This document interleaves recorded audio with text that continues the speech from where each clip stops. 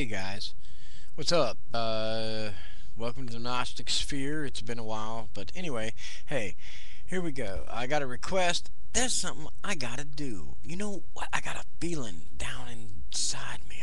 You know what? I need to speak other languages other than English. And here's what I'm gonna do. I'm gonna talk first and foremost about one of the oldest things I know a little bit about, which is the Egyptian. Alright, since I'm an initiate of the Fifth Way Mystery School, and its foundations are based upon the way of the five bodies, so it was in Memphis, so may it be today. There's five bodies. They are, as we know, the physical, the astral double, the unconscious, the archetypal realm, and the divine. And there's ways to do and I mean different words to describe what I just said. Alright, so let's not split hairs, but here we go. The first one is the physical body, which is the Afu. In the Memphite tradition,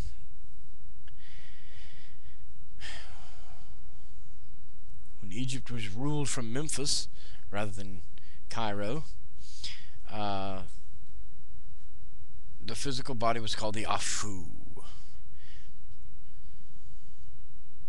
These are in the temples of Sekhmet, Ptah, and Nefertem. So the physical body was the Afu. And then there was that body that resides between the biochemical realm and the central nervous system, known as the Ka. And in, the last 150 years, it's been called the etheric plane or the astral double. The fact of the matter is the astral plane has an upper and a lower, as is known in Tibet, but the desert fathers of Judaism and Qabala saw it as one, as far as we know. A few of them got the point that there was a dual, which was known as the solar and lunar. However, the Tibetans have a lot more understanding about the lower spheres. And the whole eastern side of evolution, they were doing their thing while we were doing our thing. I mean, until Marco Polo would even know each other existed. And we had existed, both of us, for quite a long time before that meeting. And we're just now, a few pages or a chapter or two, a few chapters ahead of the game. But still, the East and West is just really now beginning to integrate at a really good level, such as the left and right hemispheres, the upper and the lower, thus the dual nature of the solar and the lunar, as above, so below, as within, so without. So, in Egypt, in the Memphite realm, we call this, the unconscious realm, where the collective conscious dwelt and manifested. And when you slept, it went in through your personal mind and then into your body. But you weren't quite hooked up to the eternal realms yet, and so we call this the Hadit, or the Hadit. Hadit. I like to say Hadit, but I never heard anybody else say that, so Hadit. H-A-D-I-T, Hadit. And that's a transliteration, because few know the real way to pronounce ancient Kemetic. And if you say you do, well, that right there is the first strike against you, as far as I'm concerned. Alright, so then, after this, the third body, the collective unconscious, the thing in between, that's where you got to go through. That's the tunnel, when you go up through the chemical cascade rush of death, and you're rising through that tunnel, you're going through the Hadit, up into what? The higher astral. Ba-ching! The realm above, where you are eternal, where mind cannot be destroyed, where we get the inclinations, the Afu, the DNA the personal personality, double entendre, in the Ka. They have, and there's people with healthy afus and smart Kas, and they think, oh, I know everything, and we call them geniuses and let them teach our children. But this is why we have mystery schools, ladies and gentlemen, because there's certain of us that know that is but the tip of the iceberg. When you're connected to the next level or the next body, it's called the coup. And the coup, when you fully integrate it, you might as well be Jesus fucking Christ, because that's what that's what happens. You can turn 3 pieces of fish and 5 loaves of bread into a shitload of food to feed everybody. You're the sun. You create light, emits from you. Life-giving warmth comes from you. You understand this. You're so up in charge of the game, you're not worried if Mercury or somebody else's personality squeezes by, whatever. You're the director of the show. But because you're an ego and you have a Ka and a Hadit and an Afu, you channel that down through a personal perspective. It's like one facet of a diamond. And the rest of the diamond facet is the human race. So that's what we call the Ku. And above that, well, is the Sahu, which means life. Life force. We could transliterate it all kind of different directions. The point of the matter is, that is the level that feeds the Christ level. It is above the abyss. And I don't even want to talk about it. I just want to pronounce it. Alright, so we got the way of the 5 bodies. And the 5 bodies are the Afu, the Ka, the Ku, the Hadit, and the Sahu.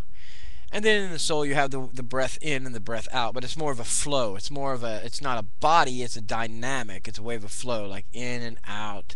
Negative pressure, positive pressure.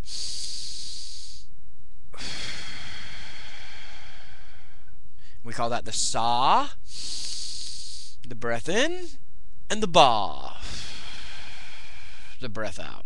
Alright, now I'm going to turn and switch to Hebrew, and we're going to go through the tree of life and a bunch of different things. Alright, we have the Ein Sof, and the Ein Sof Or. Those are the 3 negative levels of existence. And then we have manifestation beyond 0. We have 1, which is Keter, or the crown. We have 2, which is Chokmah. We have, or understanding. We have 3, which is Binah, which is wisdom. And then we cross the abyss and go to the 4th, number 4, which is Chokmah.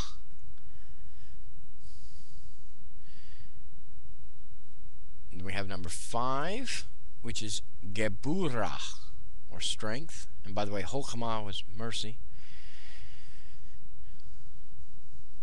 Chokhmah is, that. And then Geburah, number 5, which is strength. Then we have number 6, which is Tifereth, or Tifaret. Tifaret. Beauty. That's the center of the tree. Then we descend again into another world, and we have Netzach, which is victory, or the Greeks called Nike. And if you were a guy gonna create sports shoes, and sports is why you would wear these shoes when you're playing sports, you want to be what? Victorious. So you would wear a shoe that had an emblem as victory, I'm the winner. Well, that word in Greek is Nike. So anyway, there's that. And then we got Netzach, so that's the same thing. Netzach, Nike, victory, same thing. Alright, then we shoot over to the realm of Mercury, which is still in the level of the Ka. And we have what? We have Hod.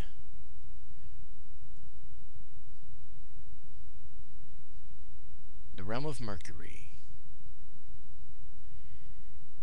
The realm of the mind. Or, well, not the mind, but logic.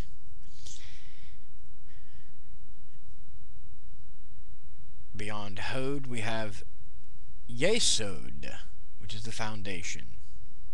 Oh, and Hod, by the way, meant splendor. Splendor, the splendor of the mind. Its magical image is the 8x8 grid of a chess game. And you know how much logic and thinking that can occur with chess. I mean, it was invented in the Middle Ages, and here we are 400 or 500 years later still playing it. So, and very much so. It's a good thing, and that pretty much, if you can grok or understand chess, then you understand the realm of Hod or Gebura. I mean, gosh, not Gebura, Hod or splendor. And then we go precipitate down into Yesod, which is the realm of the moon and the foundation, which truly is the astral plane. The sphere of Yesod, what I'm talking about is,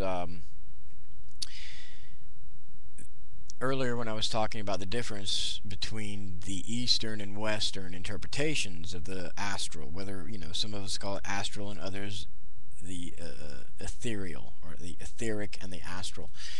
Well,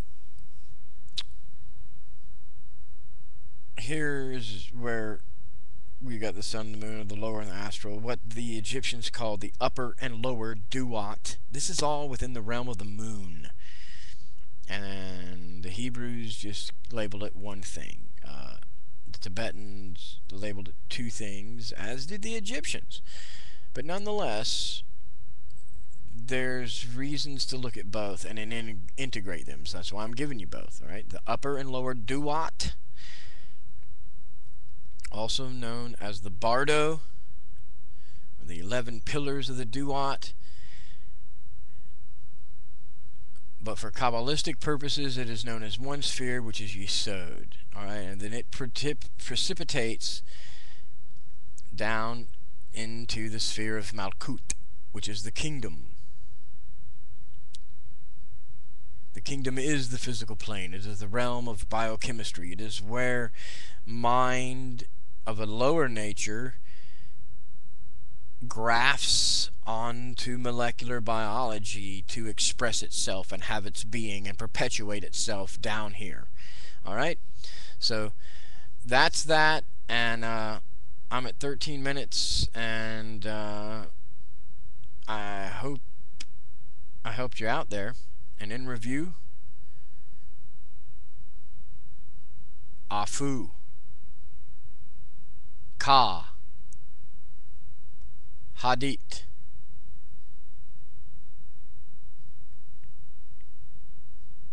Ku, Sahu, Sa, Ba. Alright, Agape, have a good day.